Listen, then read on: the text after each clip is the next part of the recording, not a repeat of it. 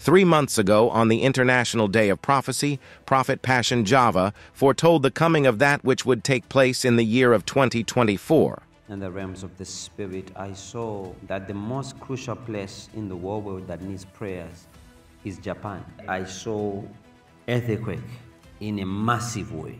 Many lives were taken by that earthquake, so we need to send prayers to Japan.